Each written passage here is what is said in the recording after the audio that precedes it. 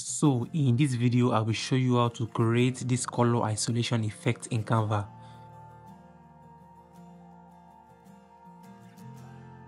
Create a new design and import your file.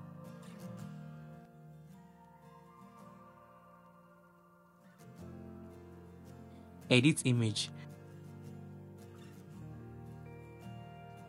Go to adjust and scroll down to the colors. Select the colors you want to remove and reduce the saturation. Increase the red color saturation because that's the color we want to isolate.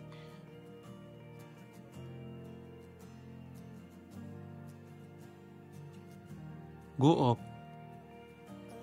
change the area to background and reduce the saturation to 0.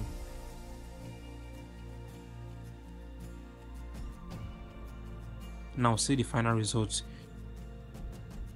You can save your image to Canva or download it to your computer.